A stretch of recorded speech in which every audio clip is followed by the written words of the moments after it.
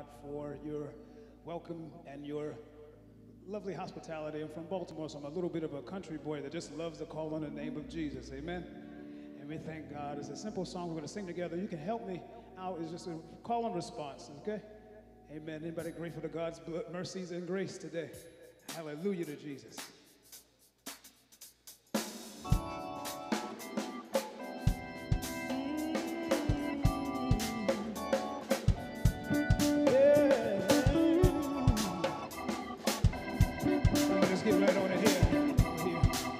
Simply says, be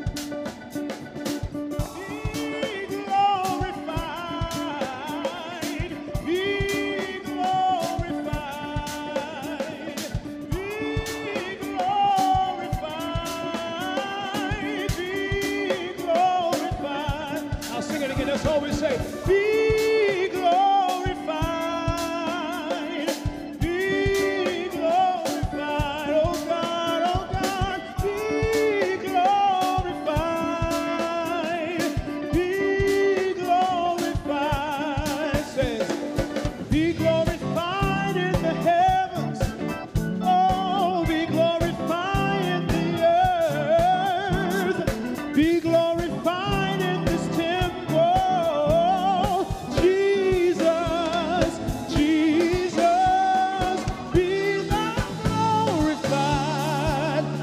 song right there. You might put your hands on it and help me sing it right here. Let's try it again. Y'all don't mind singing with me right here. Say, oh, be glorified, be glorified. Let's go, say, be glorified. With my hallelujah, God, be glorified.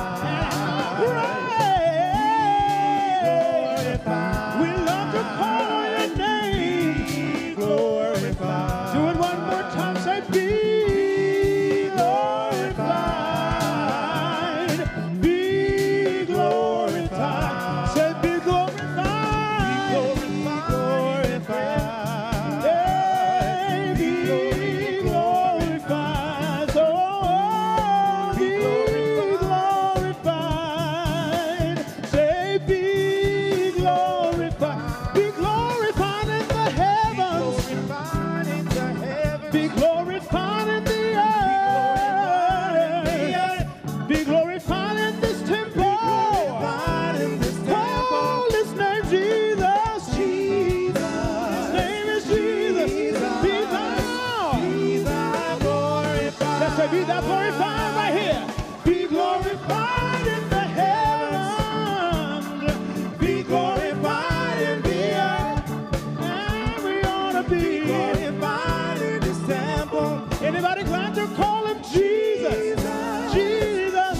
Come on, call his name. Jesus. Call him by his name. Watch demons tremble. Call his name. You'll feel better, won't you? If you need power, just call him. Hey, if you need strength, call him. Call Jesus. Hey, Jesus, Jesus, Jesus. Be thou glorified. Hallelujah, hallelujah, hallelujah, hallelujah. Be glorified. In our circumstances, be glorified. In our heart, be glorified. Slip your hands up and help me worship God. Say, be glorified, oh God. Be glorified. Be pleased with our hallelujah. Be pleased with our hallelujah. Let's go to the corner and say, be glorified in the heavens. Be glorified in the heavens. Be glorified in the earth. Right here in this temple. Glorified in this temple. Call his name Jesus. Jesus. Yeah. Jesus. Be thou glorified. Be glorified. Be glorified in the heavens. Right where we stand. Be glorified in the earth. Your name is great and greatly to be praised. Come on, let's say Jesus, Jesus.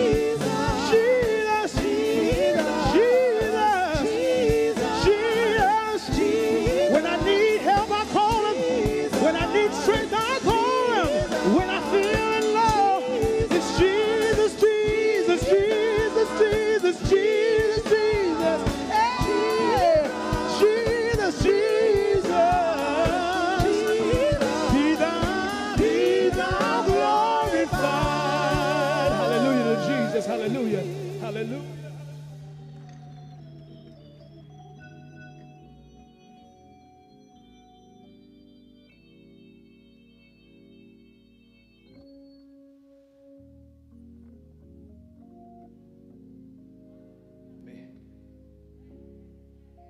The steadfast love of the Lord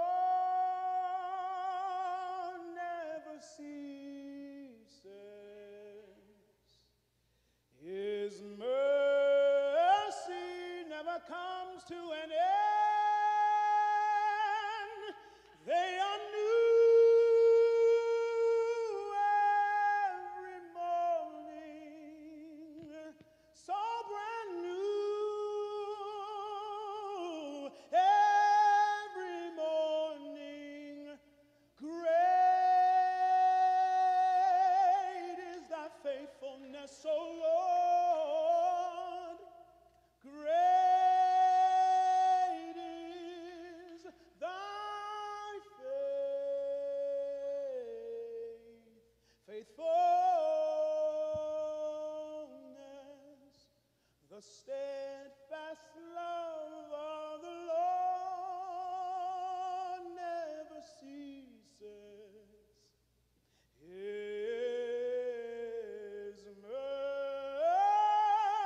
mercy never comes to an end. They are new every morning, brand new.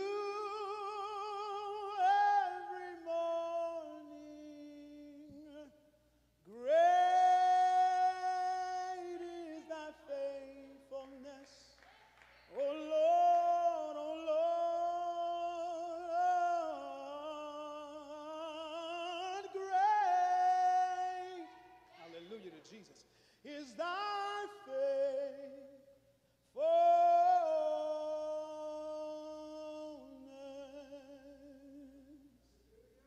Hallelujah. We thank God. We thank God. Great is thy faithfulness, O God, my Father. There is no shadow of turning with thee. Thou changest not,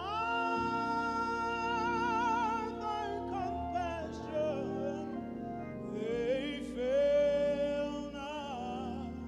So grateful. As thou hast been, thou forever. So grateful. Will be great is the Lord's faithfulness.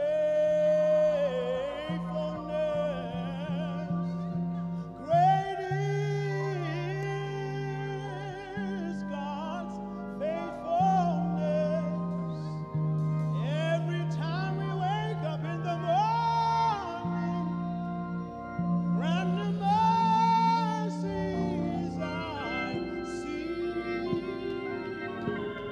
All I have needed, thy hands have provided. So grateful. Great is thy faithfulness. Great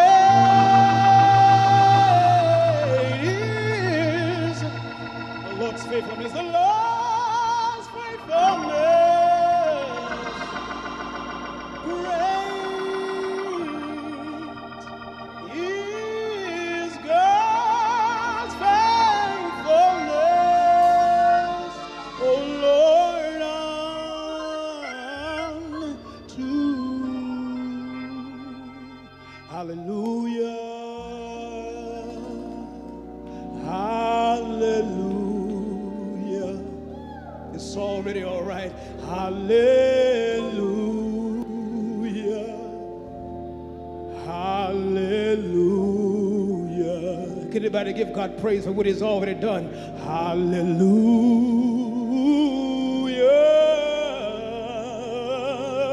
Hallelujah. Oh God, hallelujah. Hallelujah. My grandma would say, been so good, Lord. Haven't done everything right, but you've been so good, Lord. Constantly making mistakes, but you find a way to be good, Lord. Been so good, Lord. I'll leave y'all alone. We say, and we thank you. Anybody got a thank you in your heart? And we thank you for making ways out of no way. And we thank you.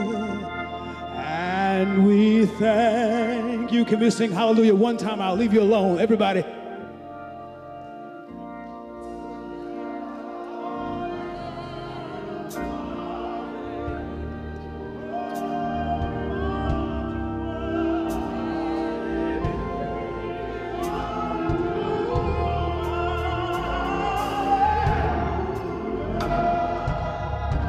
You're holy, hallelujah, and you're righteous, Lord, hallelujah, hallelujah, hallelujah. There's something sweet to the Lord slip from your mouth. You don't have to applaud me. Just give all honor and glory to God. Anybody, anywhere. Just tell the Lord, thank you for being God. Thank you for still being in control. No matter how out of control life may seem, we're grateful that you're still sitting high and still looking low. That he that sleepeth, he that watches over Israel shall slumber never, and nor shall he sleep. We thank you. We thank you that the earth is still yours and the fullness thereof and all that they that dwell therein. We're grateful. We're grateful that trouble don't last always, but your mercy is everlasting and your truth endure through all generations. We say hallelujah, hallelujah, hallelujah to your will, hallelujah to your way. Yes, Lord. Yes, Lord. Hallelujah, hallelujah.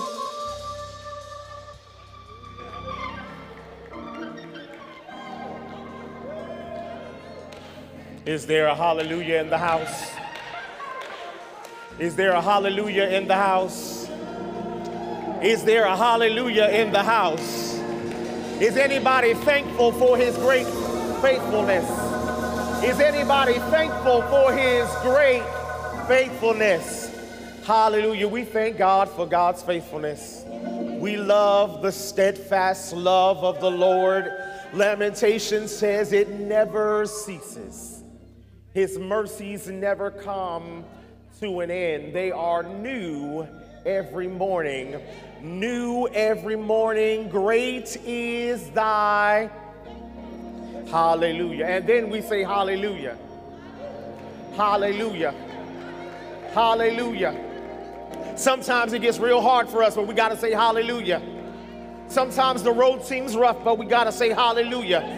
Sometimes the terrain don't look like how we want it to look, but we got to say hallelujah. There's a praise on the inside of our spirit just because God has given us God's great faithfulness. Hallelujah. And I want to not get in trouble, so I'll make sure you can turn me down a little bit. Don't want to get too much in trouble. Hallelujah. Welcome to our online visitors that are with us to this great church, historic First Church. I love you. Hallelujah. Pastor has left me with a great assignment today. He and First Lady are traveling, and so he called me and said, would I stand in for him? And I told him that is a very hard task to stand in for him because he does such a mighty and magnificent job. And usually my job is to just sit over there and do the musical stuff. Amen. Hallelujah. But the Lord did call me to preach, and I definitely am a preacher. Hallelujah. Preacher par excellence. I bring you greetings not only from the great historic First Church of God in Christ here at 221 Kingston Avenue in Brooklyn, New York, but I also bring you greetings from the Elpida Community Church Baptist, where I serve as senior pastor and have served as senior pastor for the last 7 years. And so I'm thankful to God to be in this space at this time. Thankful to our music ministry for working wonderful in the absence of our pastor. Can we give them a hand? Hallelujah. They're doing their magnanimous job. Thank you, Brother Tim and Brother Scott and Brother Ricardo. And thank you to my friend Antonio Chase, who has come all the way from Baltimore. I mean, he's here in New York, but he's Baltimore all the way through and through. And so he gave me a little Southern worship this morning, and so I'm thankful to God for what he brought. Amen. Lift him up. Lift him up. Still he speaks from eternity.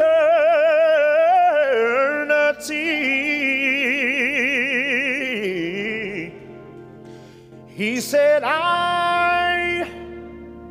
if I be lifted up from the earth, I'll draw all men unto me. Can I say that one more time? Lift him up. Lift him up. Still he speaks from eternity.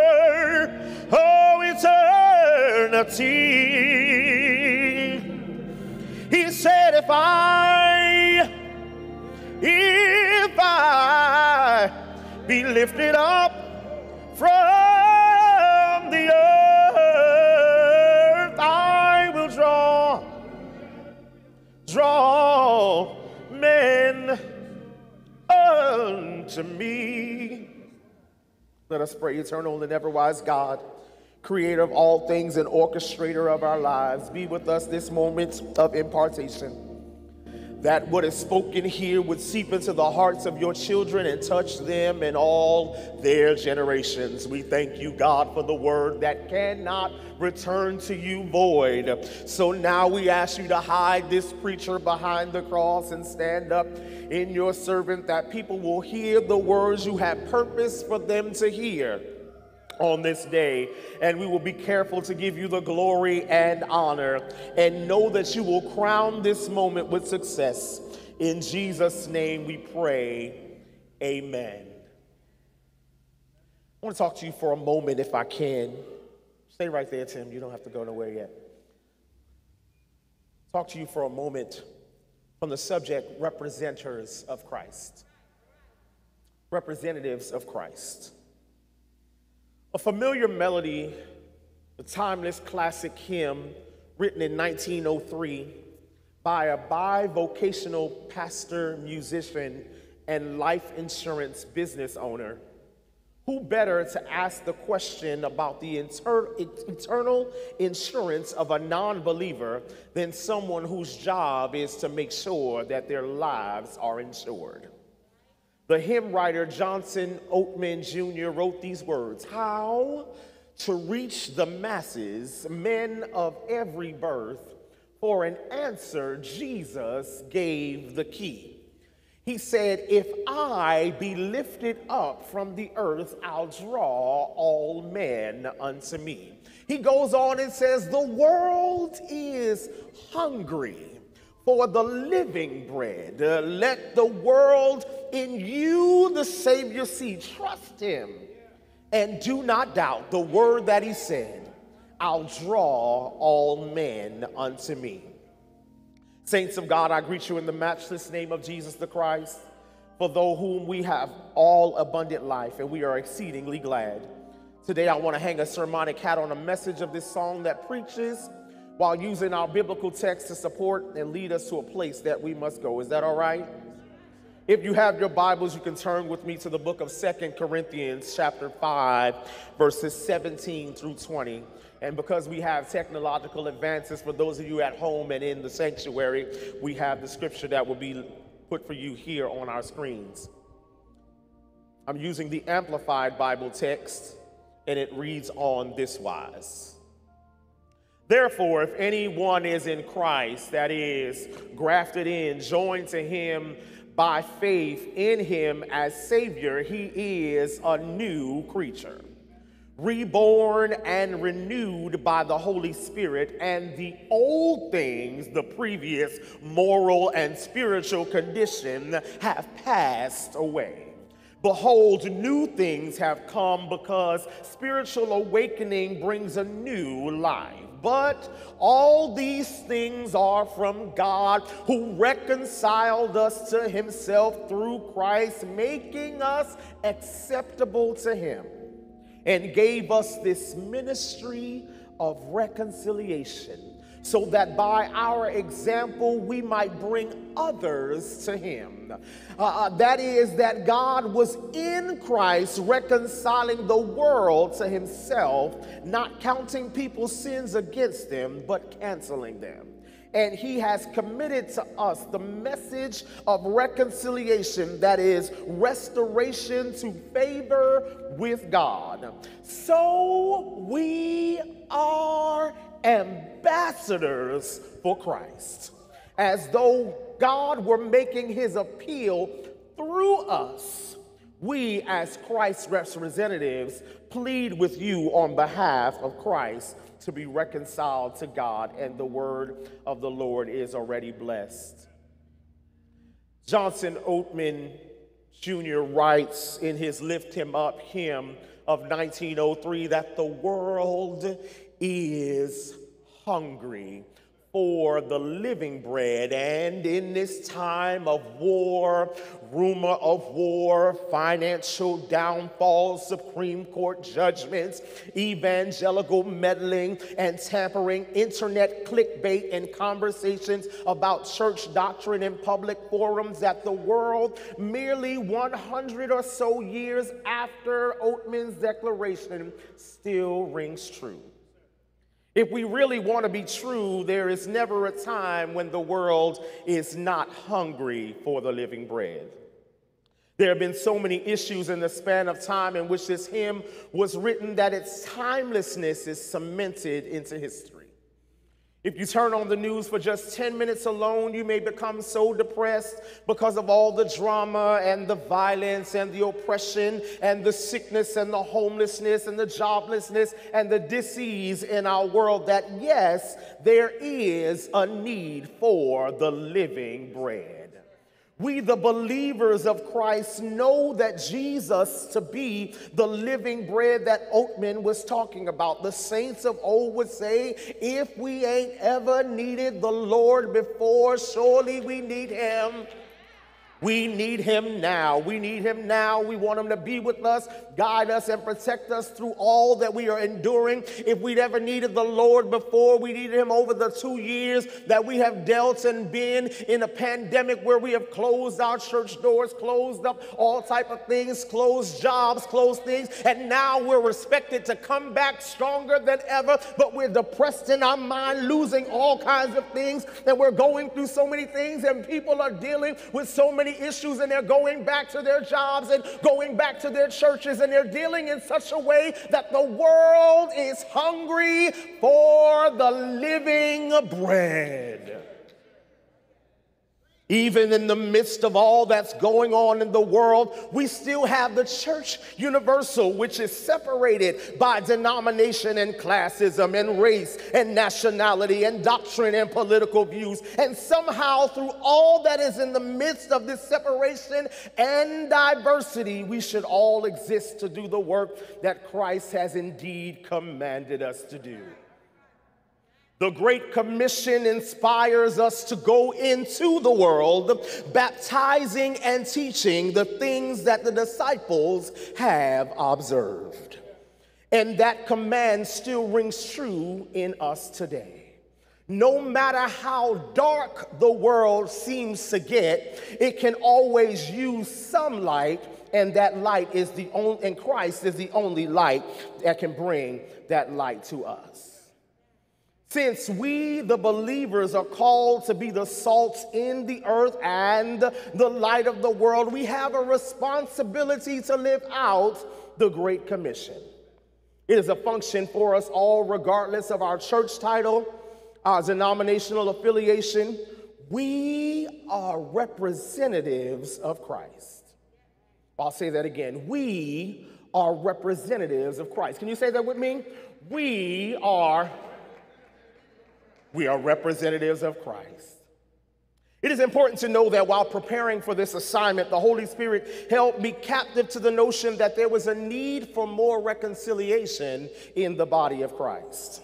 Not only must we agree on, not only that we must agree on every little thing, but that we are aware that our function in this time is this time of seeming great calamity, that we can do the work that is assigned our hands to do. Paul, writing to the church at Corinth, a church that he founded himself, and is now writing to the church while he is in his travels.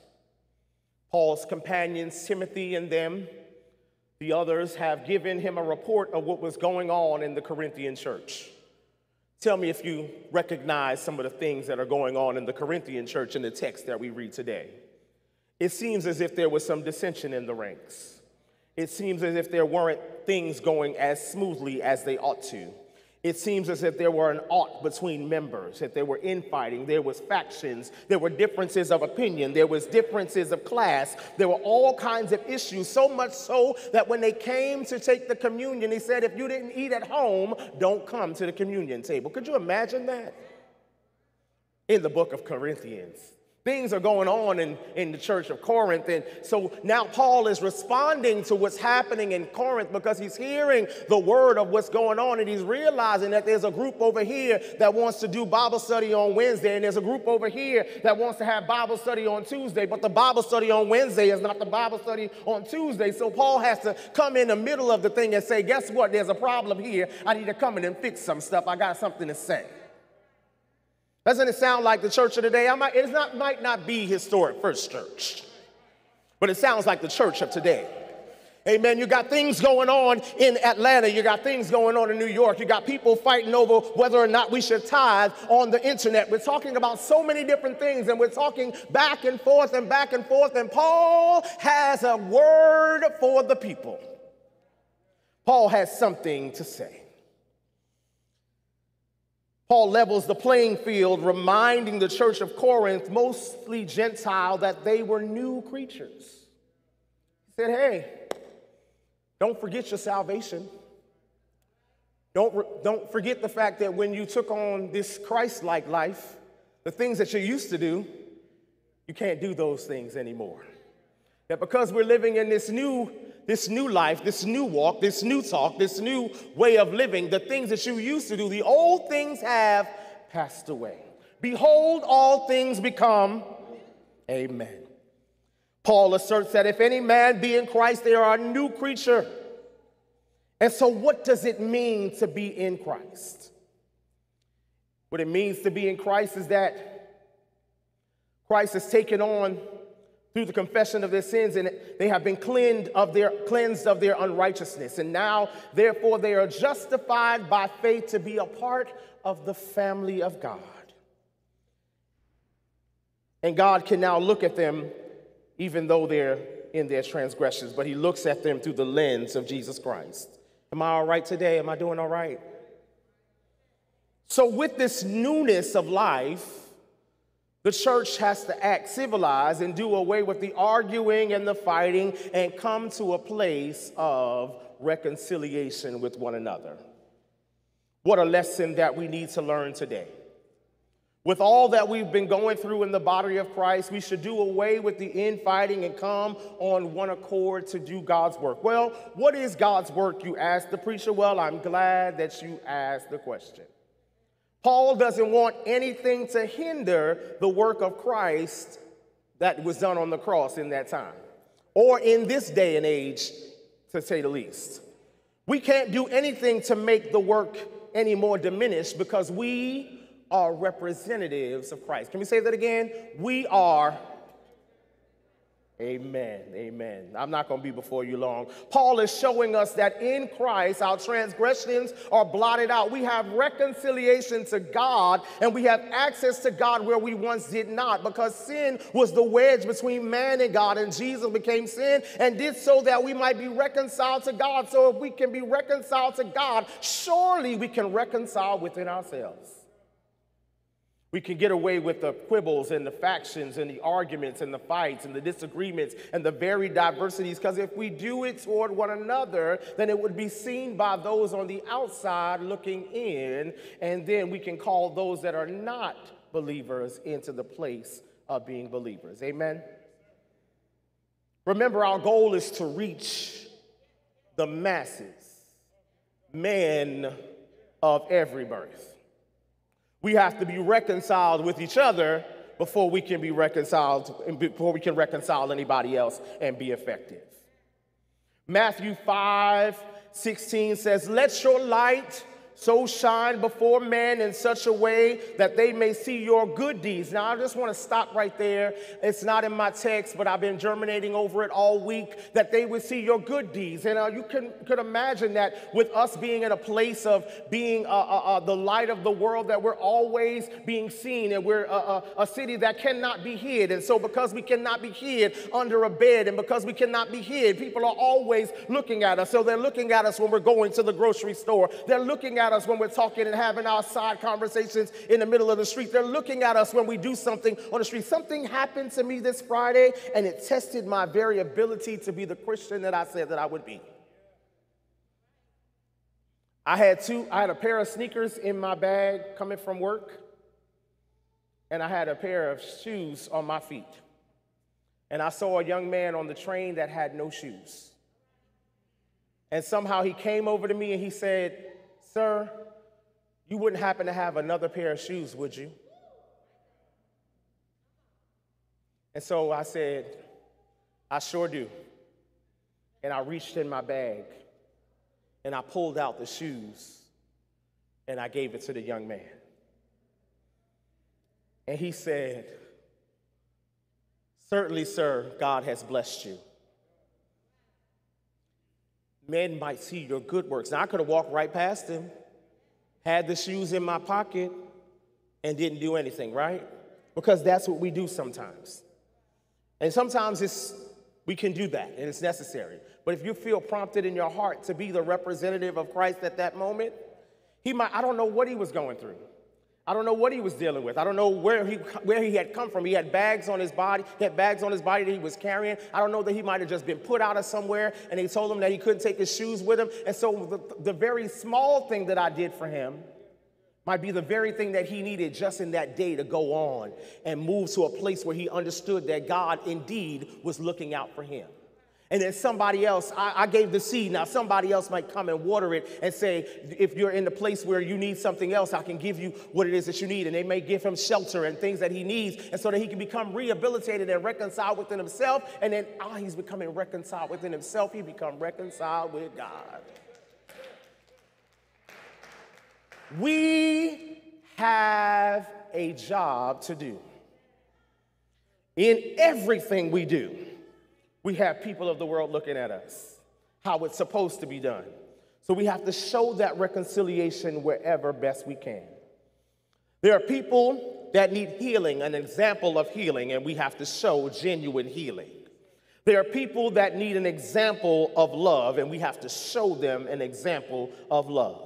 There are people that need to see how we can reach across the aisle even when we don't necessarily agree with one another. We have to show how that work is done. I promise you that if we do it in the church, then Congress can do it. If we do it in the church, then the Supreme Court can do it. And they'll get on the same page with us. We are Christ's representatives. Somebody say, we are Christ's representatives. We are Christ's representatives. We are Christ's representatives. Along with our salvation came a ministry so powerful that it allows Christ to work through us to reach others. We reach them through the love of God and spreading the gospel message. Well, what is the gospel message? That Christ came, Christ died, that I might have life and have it more abundantly. Some people get it mixed up. We want to make sure that people understand that Christ came, he lived, and he died that I might have life. He died to give me life. John 3:16 says that for he so loved the world that he gave his only begotten son, that whomsoever shall believe in him shall not perish but have what? Everlasting life. There's a reason that we are come to a point of salvation within ourselves. It's not only for ourselves. The salvation is not for me. It's not just for me. It's not just so that I'm saved and I'm cool and I'm in my own box and I'm doing my own thing and I'm not going to talk to nobody with my salvation. I'm just going to be who I am. I'm going to make sure that somebody else knows Jesus. I want to make sure that somebody else has an encounter with the man. I want to know that somebody else is going to be able to make it in. I want to make somebody else to have the same blanket of covering that I have. Hallelujah. Hallelujah, hallelujah, hallelujah, hallelujah. We give God all the glory because we realize that even in us, that while Christ is reconciling us, that he's helping to reconcile others. That the light that is shining in us is shining outward to others. So when the light is shining outward to others, we're going to shine that light at the grocery store. When the light is shining out to others, we're shining that light at the barbershop and the barbershop and the hair salon. We're shining that light wherever we go. Hold up the lights wherever we go. Jesus is the light. He is the light of the world. He's heaven shining in my soul. He's doing the work in me. While I'm in the community and doing what I'm doing, every time people see me, they see me going and they see me working, and they see me working, and they see me working, I say I'm doing the work of the Lord. When people catch you, they should catch you doing the work of the Lord. Doing the work of the Lord so much that they want to do what it is that you're doing. They see your good works and they glorify God that is in heaven. There's an old song that I want to sing and I'll get out of this moment.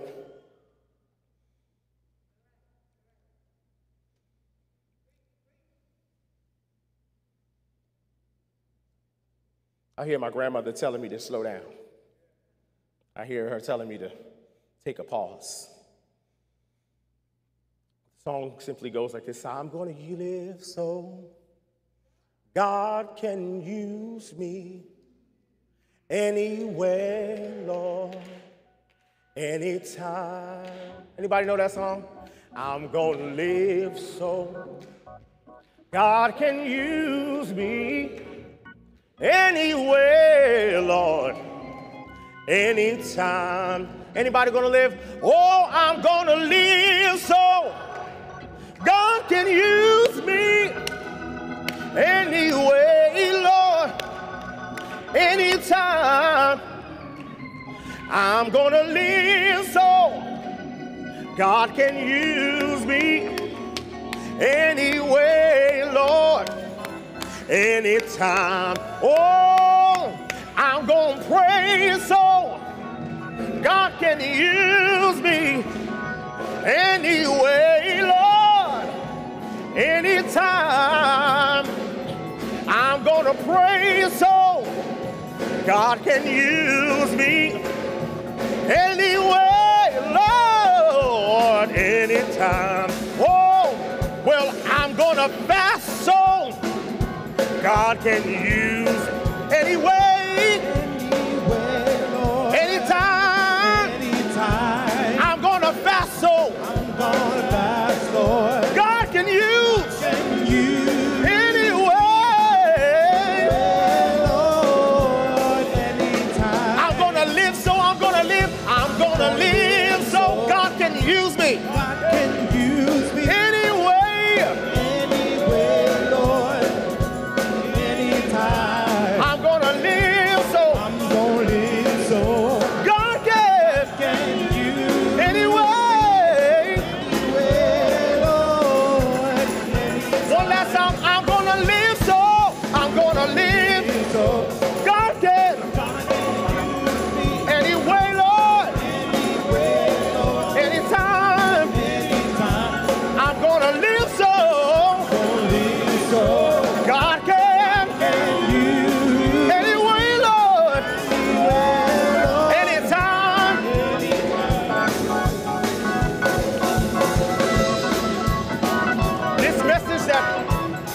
This message that God has given unto us, he gave us salvation. It's for us, but it's so that the light that shines in us can shine out of us, so that we can become the representation that God needs in the world.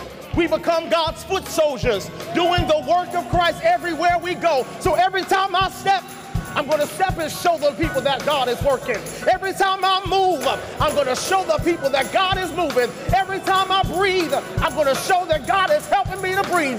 Every time I walk, I'm walking into my healing. I'm walking into a place where they understand that God is using me. Hallelujah. Lord, if you can use anything, you can use me. If you can use anything, you can use this old servant. You can use me. Use me while you can. Hallelujah. Hallelujah. Anybody want to be used by God? Anybody want to be used by God? Anybody want to be used by God? Hallelujah. Anyway, Lord. Let's stay right there. I'm going to live. I'm going to live so God. Anyway, anytime, I'm going to live so God can use me anyway.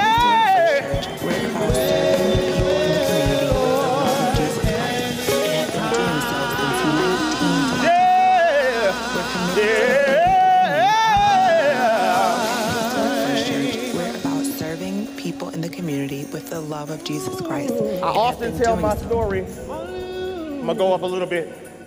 I often tell my story. And to the mothers in this church, I know that you're praying for me in this moment, but I tell my story, but I don't tell the whole story. And I believe that the reason why the Lord wanted me to tell the story is because I needed to tell the story. And so I'll tell this part and I'll get out of your way. And then anybody that wants to commit to living so God can use them any way and any time will be able to come, and we'll pray for you. The elders will pray for you. The evangelists will pray with you. We can lay hands if we need to, just so that you will be able to understand that when you leave here today, your life is worth something, and it's not just for you to hold your salvation for yourself. On July 31st of 2003, I had a sharp pain in my chest, and I was rushed to the hospital. The doctors told me that had I come any later, I would have had a punctured lung, and I would not have been able to breathe, and they would have had to put me on oxygen to breathe. The doctors told me that in that moment, that the condition that I was in, the disease that I had been living with for 7 years up until that time, had taken my body so much so that I had 6 months to live. During that 6 months, during that time while I was rehabilitating and trying to get better, the doctors gave me a medication, and the medication that the doctors gave me, instead of the medication making me better, the medication made me worse. The medication made me darker. I was as dark as this microphone right here, just dark, black, pitch black. And every time my mother saw me, she would smile in my face, go back to her hotel room and cry all night long. She didn't believe. She knew that I wasn't a done for. She knew that I wasn't going to just go like that. But there were some people that were not so much believing. There were some people that were saying, oh, because you lived this type of life and you did this and you did that, that this is what you deserve for what it is that you did. And to be in actuality, while I don't believe that fully, I realize that we are all to get the repercussions of what it is that we do. And so we are owed a certain type of punishment for what it is that we do. So I don't want to get that misconstrued. Within this time, I totally lost faith in church. And I walked away from church because I felt like the people that were coming to see me didn't have faith that God was going to do what I knew that God was going to do in me. Are you following me? Are you with me? I was in the hospital for 3.5 weeks before they took me out of the hospital, And when I got out of the hospital, my friends were so in disbelief that I was out of the hospital that they sent me back to the hospital and put me in a mental institution because they told me that I was crazy because when I got out of the hospital, I was out before I should have been out. I should have stayed in the hospital because I was so sick and I should not have been out. But the doctors had released me. So now my friends were against me. My family was against me in the most part. And I was just me by myself. And the Holy Ghost wants me to tell this story because while I was in the bathtub, when I got out of the hospital, I ended up staying at a friend's house, and I was hearing the words of the Lord through songs. And the songs just kept coming. Songs that I had sung over my lifetime until that point. And so I heard, "Great is thy faithfulness, O Lord, my Father." I heard, "There is no shadow of turning with thee. Thou changest not, thy compassion, they change not." I heard, "All things work together for the good of them that love the Lord, who are called according to his purpose." I heard so many different songs, and the message of the songs were ministering to me in such a way that where the people were in their unbelief, God was stirring up my belief. He was stirring it up within me. I vowed that if I came out of that I was going to do what God told me to do. But I had not found a church until 12 years ago. I went to St. Mark Holy Church of America here in New York City. And when I went to St. Mark, I met Bishop Nathaniel Townsley Jr.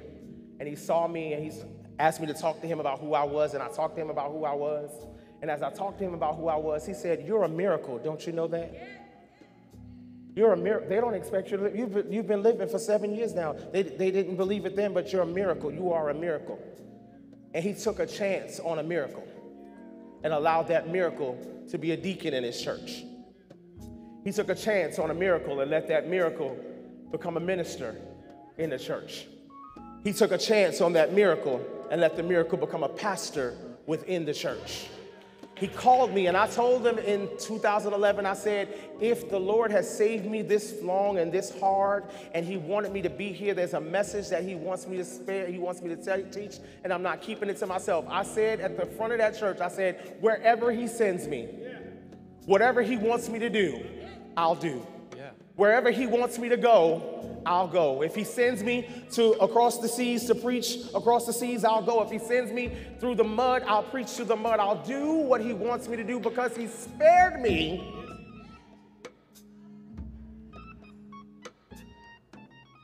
He spared me so that I might help somebody else. One of my favorite songs that I sing is, "If I can help somebody as I pass along, then my living shall not be in vain." I don't know how long I have.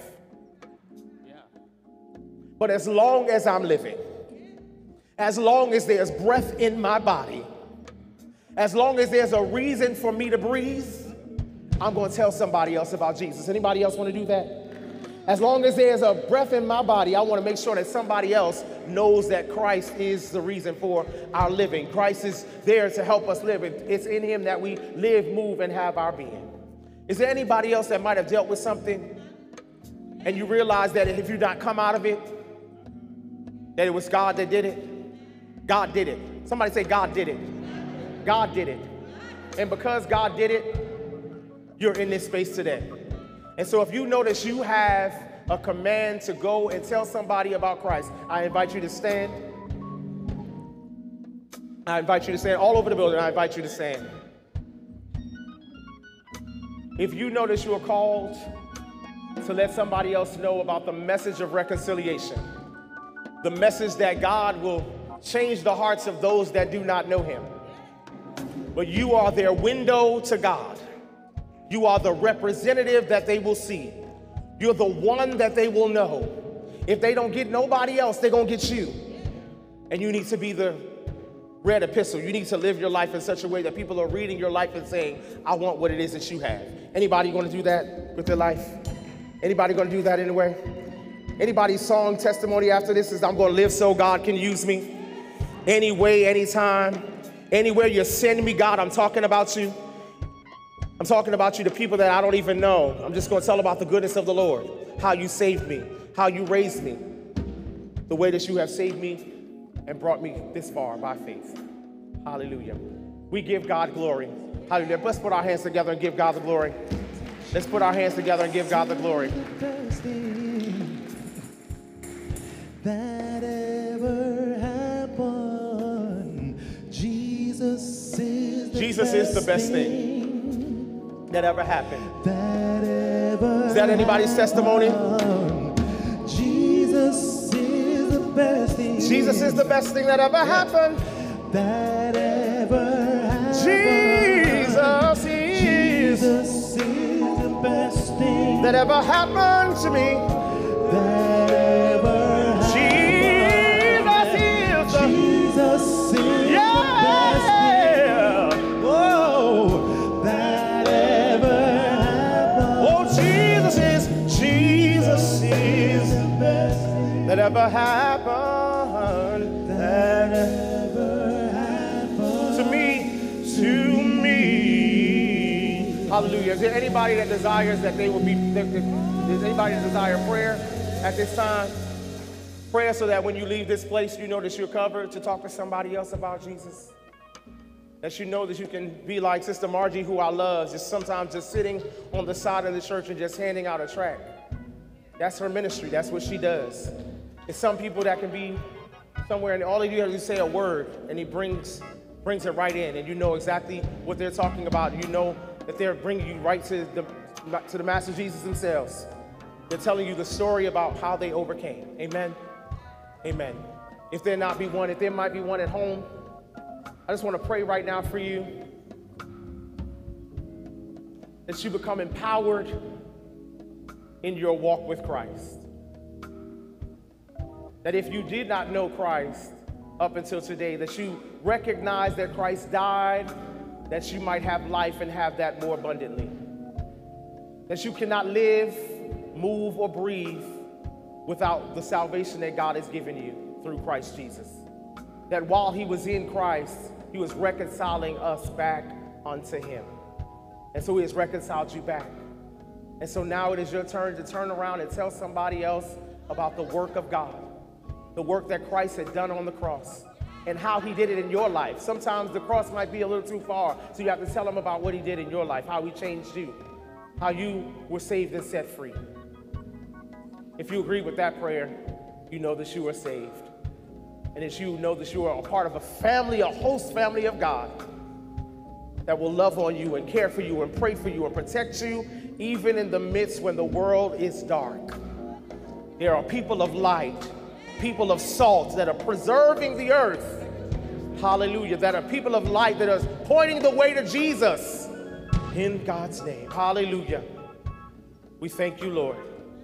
It is done. In Jesus' name we pray. We say thank God and amen. Let's put our hands together. Hallelujah. Hallelujah. Let us At ask our Historic First Church, officials to we're come so about that we can do serving our people offering. in the community with the love of Jesus Christ and have been doing so since 1924. We're committed to helping people in need by providing food, clothing, emotional support, and spiritual growth, especially in times like these.